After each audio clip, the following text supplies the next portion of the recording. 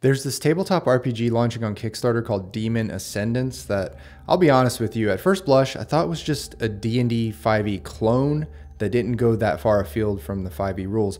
But when I took a closer look and had the author Ludwig Emtas explain his design choices to me, I realized that this game is a perfect blueprint on how to take 5e and make it more focused, more streamlined, and just more fun to play, all without just replacing everything in the rules. In this video, I'm going to cover the 38-page quick start guide and go through just how this game's setting and mechanics challenge 5e in a way that I find extremely compelling. I'll leave a link down below if you'd like to check out the Kickstarter, which at the time of this recording just launched.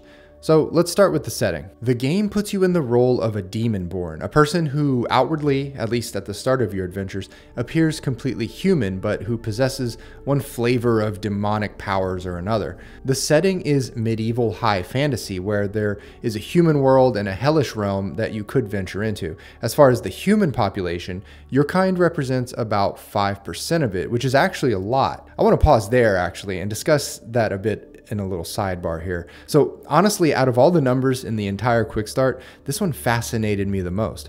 5% of a population having magical powers is a lot. Take for example, medieval England in the 1300s, which is actually appropriate since so much of modern fantasy like this game has its roots in that general time and place in the world. In 14th century England, there were three pillars in society: the nobility, the peasantry, and the clergy. Nobles owned the land and did the fighting for the most part. The peasantry worked the land and occasionally fought.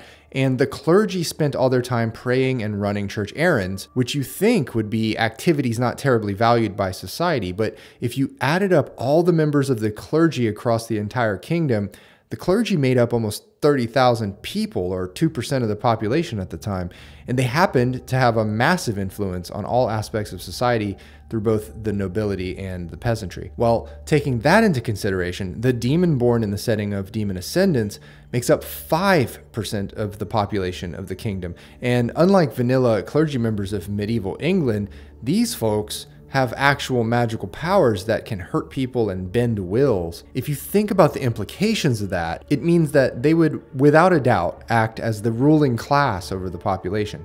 And indeed, the author accounts for this, stating that they, quote, often take positions of importance and power within the society. Driving the point even further is the fact that a demon-born lives at least 200 years and maybe a lot longer depending on their powers. I think what I like about this whole notion is that you are given a setting that has very concrete notions of social order, unlike what you get with a kitchen sink fantasy setting like Forgotten Realms, where the details of society are foggy at best. As for the actual game's rules, they do borrow a lot from 5e. The author says the idea is to meet 5e players halfway when teasing them out of their shells. It's a rollover d20 system. Natural ones are always a failure, natural 20s are always a success, and advantage and disadvantage are in play, where you sometimes roll 2d20s and take either the better or the worst result respectively. But here's the first place in the mechanics where you see some brilliant deviation: edge dice. Instead of rewarding good positioning and tactical approaches with flat bonuses like advantage or +2 or +4 or whatever, Demon Ascendants gives players an easy to track stackable reward in the form of edge dice, where players can add a d4 to their d20 roll, or if there are 2 edges on a roll, a d6, or 3 edges, a d8. With this edge system, there are no flat bonus numbers to remember. It's just a universal, stackable step die system that's just dead simple. The core stats are pretty standard, with 7 instead of the array of 6 that you normally see in D&D type games, but instead of having a stat score from which a secondary modifier is derived, your stat is your modifier, which is always something I love to see. Skills are associated with most of these stats, and you can have proficiency in one when you start a character. If you're rolling on a skill, you just use the associated core stat as the modifier to your d20 roll. If you happen to be proficient in that skill, you roll 2 d20s and take the higher roll, then add your modifier. Another deviation from 5e is how defense works in this game. Instead of having a list of saving throw values, your 6 defense types are actually the average of 2 core stats, as you can see pretty cleverly illustrated here on the character sheet. Alright, so what about the actual player options? In the quick start, there are 4 so-called bloodlines detailed. These define the type of demonic power that your character is born with, and the full game will have at least 3 more. I think the word demonic might be slightly misleading in this context because the different bloodlines don't all really seem thematically connected to traditional notions of demonic or hellish domains. So you have to expand your notion of what demonic means here. The infernal is obviously going to be the smallest stretch of the imagination. A character with this bloodline has the power of fire and destruction, including brief periods of self-immolation as part of their powers. Each bloodline gets a few starting powers right out of the gate, and for the infernal, it's the ability to manipulate small flames, increase fire damage, and a coil that deals fire damage. Higher level abilities are cordoned off by 3 characteristics: agile, strong, and gifted. For example, if your character doesn't have the agile characteristic, then they can't access these 3 abilities. If you take a look at the abilities themselves, they do tend to mostly be martially related, which is to say, you can just tell from this list that Demon Ascendants is really largely about combat, at least from what the quick start is presenting. The Dreadful is the next bloodline that you can choose. And once again, this one doesn't really go that far afield from traditional notions of demonic powers. Your Dreadful character has the power of shadows, darkness, and terror, and can create illusions and terrifying visions inside of a target's mind. Their default abilities include help with hiding, full night vision, and another kind of attack coil, one that deals shadow damage. I think one thing that jumped out at me here was how these abilities had a very different fighting style from the previous set of abilities for the Infernal. And this was intentional. The idea was to make each of these bloodlines distinct in terms of playstyle so that players could have completely different experiences even though they're all playing as demon-born humans. In the case of the Dreadful, your play is very heavily centered around themes of shadows and darkness and dark creepy stuff like tattoos or tentacles lashing out at enemies. Let's take a look at the next bloodline, the Magnetic. Okay, so this is what I was talking about with the expanded definition of demonic powers. These folks manipulate magnetic fields and gravity itself, so they're able to throw things around or even walk on walls and ceilings. This doesn't seem inherently demonic in nature, but I think it was critical that the author get a bit more liberal with the definition in order to flesh out a full game. I don't know whether or not he'll stick the landing with the lore that will be found in the full game, but certainly the motivation to have wildly different ability sets is understood. If you're playing as a magnetic, all of your powers are centered around magnetism and a sort of gravitational telekinesis. The final bloodline in the quick start is the Spectral, which gives your character the ability to bend reality through spiritual and spectral power. Like the Dreadful, you also have some abilities that allow you to read and influence minds directly. The powers are mostly about spectral-based abilities like invisibility, projection, evasion, and various attacks. Bloodlines are really only half of your PC's build, the other half being their class.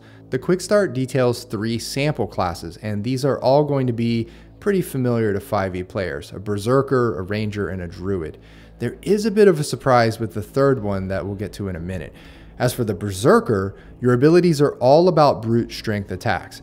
In the case of the level 2 specialization Frenzy, you can buy an extra action after killing an enemy by taking out a chunk of damage yourself. The Ranger's abilities emphasize attacks from afar, but there is a subtle and clever innovation here.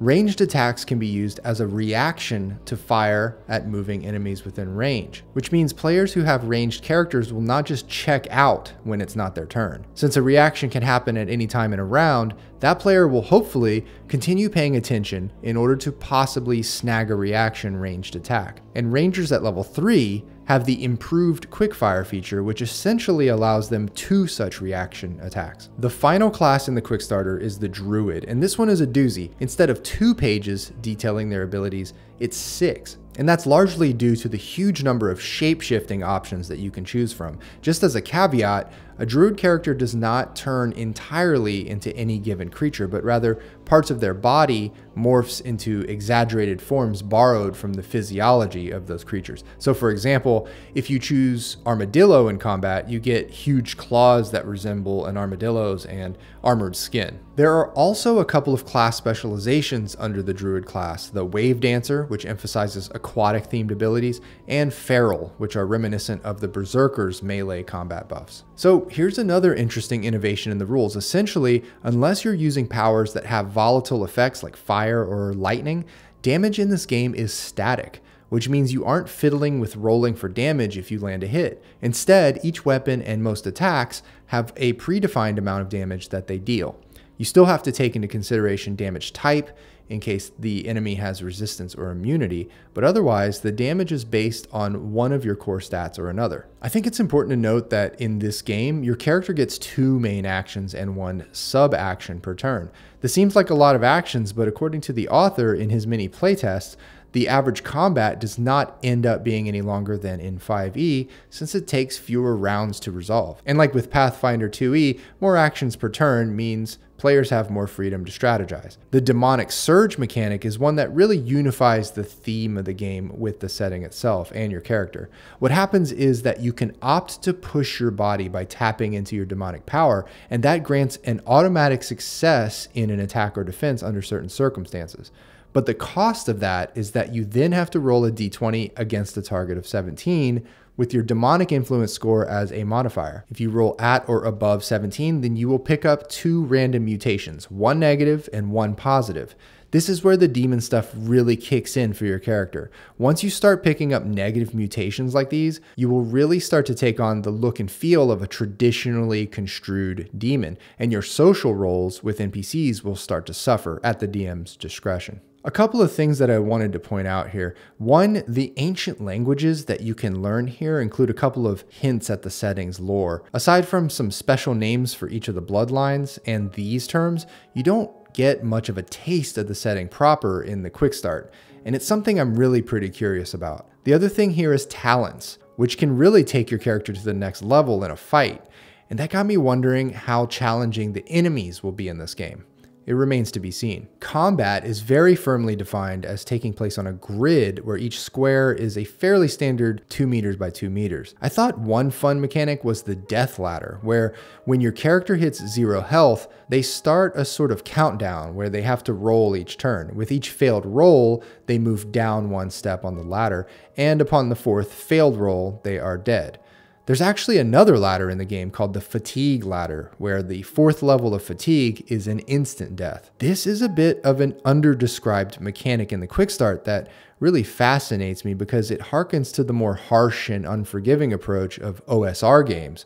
I'll be curious to see all the details of Fatigue in the full game. Alright, here are my thoughts on the Demon Ascendant quick start. Setting lore is key. I currently have a hard time saying whether or not I'd like this game because I don't know, at least from reading the quick start, what the specifics of the world are. Setting details mean a lot to me since they are the foundation of a unique and compelling collective story.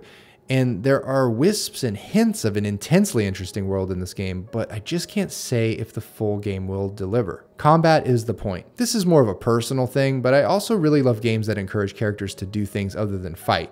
But to be fair, I think the point of this game is to offer a fresh alternate take on 5e, which itself is a combat-centric game. Interesting new mechanics. I think this is exactly the kind of game that could lure some 5e players out of their comfort zone because even though most of the rules are familiar, there is this handful of interesting alternate rules for things that actually have a huge positive impact on play. The static damage is a big one, where for the most part, you're not having to roll for damage on every attack. The core stats, being the modifiers themselves, is pretty convenient, and edge dice, which step up from D4 to D6 to D8, depending on how many situational advantages you've stacked on a single roll, is pretty great. It's all just very intuitive and fun. Dynamic playstyles. It eventually clicked with me after reading through this quick start that the setting and how characters interact with it is kind of like Avatar: The Last Airbender, where there is a tension between the mundanes and the benders. And for the most part, it is the benders who rule over all, mostly in tyranny, or at least cycles of tyranny. As a demon born, you're either a shadow bender, if you please, or a gravity bender, or a fire bender, etc. And your bloodline defines your existence. And your existence is a very special one in the world. This is just like in Avatar, where benders are special individuals. The only twist here is that your powers all stem from some sort of hellish, and I presume inherently evil origin. So in conclusion, I think this is just the kind of game you can use as a crowbar to pry 5e players away from their precious game. This game has a much more focused setting and easier mechanics, and has been extensively playtested. The final game will include the additional bloodlines of Fervor, whose members can manipulate the essence of mortality, Storm, who can wield wrath and lightning, and the Frozen, which control frost, crystals, and ice. If there's enough funding, you might also see Ichor, which wields blood and pain, and Lunar, whose powers center around the moon and sun. Additional classes will include Warrior, Guardian, Monk, Rogue, Sorcerer, Warlock, and maybe a few more. I've left a link below to where you can check this out. Let me know in the comments if you plan on backing this one. And I'd also like to know if you found any success in converting 5e players to other RPGs. If you have, let me know how you did it. And as always, thanks for watching. See ya.